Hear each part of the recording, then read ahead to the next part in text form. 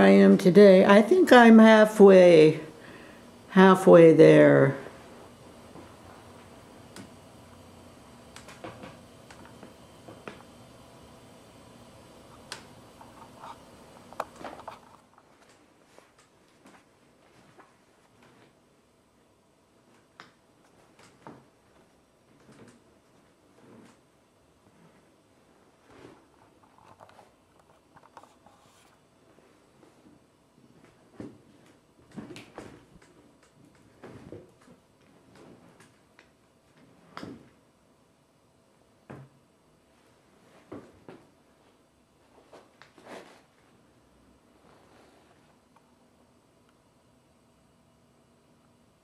That's a rickrack print.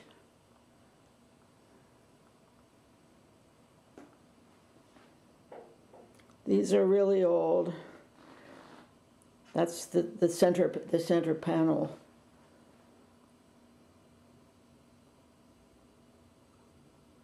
I'm so happy to see a polka dot. Hi. It's sunny now. Brilliant sunny. But watch, in like 3 minutes, it's going to be raining. It's just changing all the time. It's very exciting. Every time the sun comes out, I put my shoes on and think I might go outside. But then it's raining. So that's good. I really am wanting to get this done so that I can get rid of this frame in this room and all that. Okay, well, Veolettina. I think you're in Italy, right? Wouldn't that be fabulous? Oh, hey, I could come visit if you are. You asked, did I ever knit or crochet? You know, I think it's interesting about knitting and crocheting. People seem to only do one. I haven't known many people that were equally good at both or even interested in doing both. Oh, I can't do that. Oh no, I can't do that. So I can't crochet. But back in the day, they used to call me the knitwit. I knit all the time. I knit dresses for myself on those teeny little aught circuits. I knit coats. Of course, there's the socks, the Argyle socks and everything. I knit coats, sweaters for my girls all the time. I love knitting. But when the price of yarn started getting so expensive, I don't know, it would cost you like at least $300 to get enough yarn for a sweater. So that was one reason I stopped doing it. I would like to do it again, but I don't think I'll try crocheting. I don't do that. Incidentally, and you too, Joanna Morris, there's this fabulous show on Netflix called Yarn. It's amazing. You've got to see it. It's really wonderful.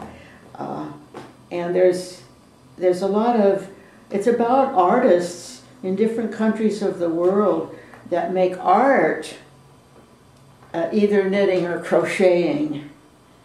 It's really wonderful. I highly recommend it. Okay, now, Nevada G. She said, first of all, she had been like listening to her car, I think it was on the car radio, is that right? Listening to this Czerny piece, I think it's Opus 233 or something like that. and she liked it very much. But she knows that basically Czerny is not really considered while listening to composer. So, whoa, where does that leave you? Well, you know, that's true. He's not considered a major composer. He wrote volumes and volumes of exercises, and they were that, mainly exercises. They were in the form of little pieces, but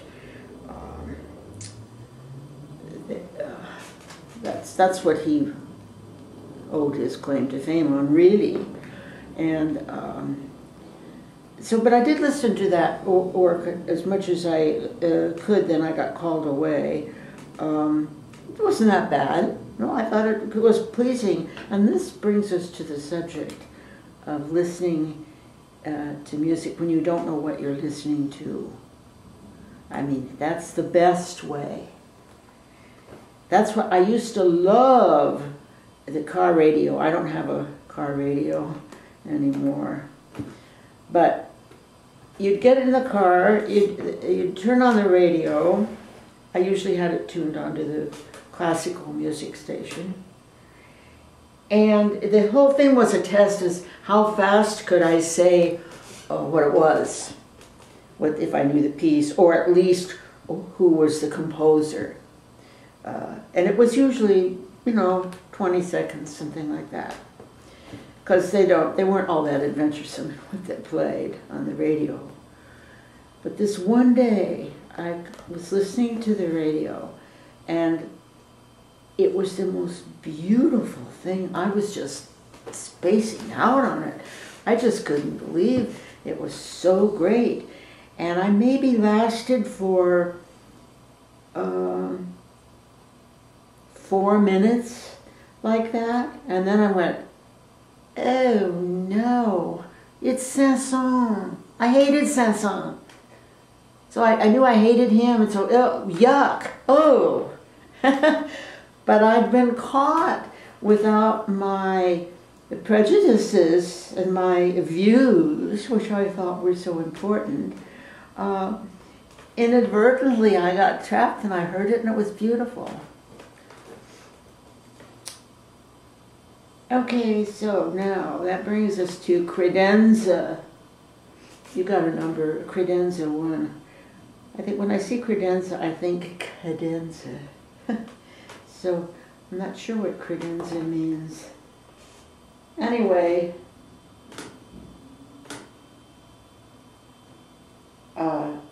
you asked, have I ever considered making a book on Kawandi? No, I haven't. Now, I didn't answer all of that question about the Czerny. That was from Nevada G. I got a little mixed up here. That was from Nevada G, who also asked another question.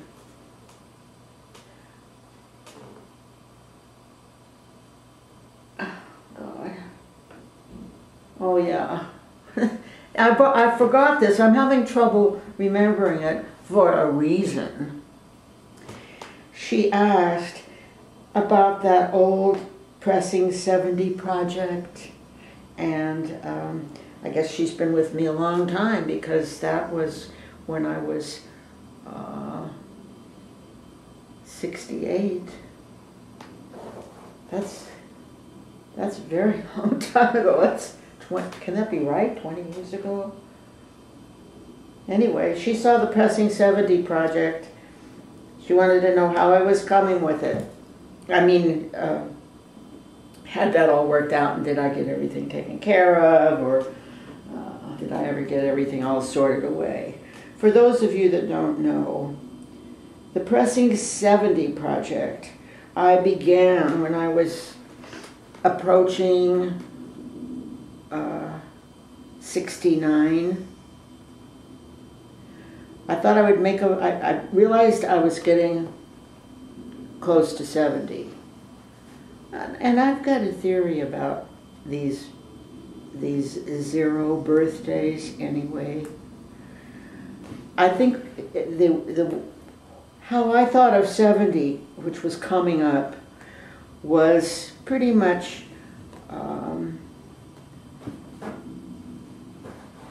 based on my idea of that 70 is not like 60, just going on. 60 is much less meaningful than 70, because 60, you're thinking still of 50. You're on the front end of 60, you were just 50. So it's relative to 50.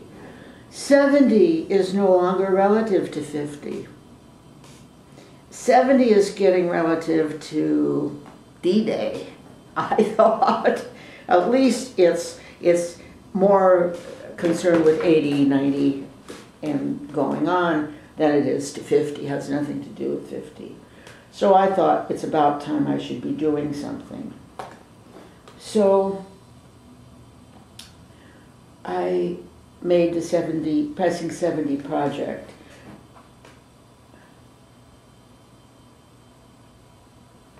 Oh God. No, she's not talking about the Pressing 70 project. That's, oh, sorry. Okay, well, see, this is what happens when you get older. She's asking me about the Loose Ends project.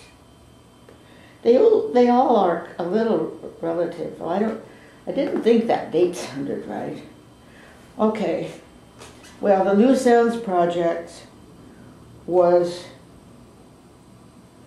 isn't that, I think that's connected to the 70, Pressing 70. I can hear the background music coming up now.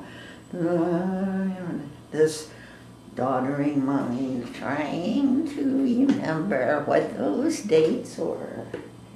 I think I better call it a day for this. No, I didn't get it all in order, that's clear.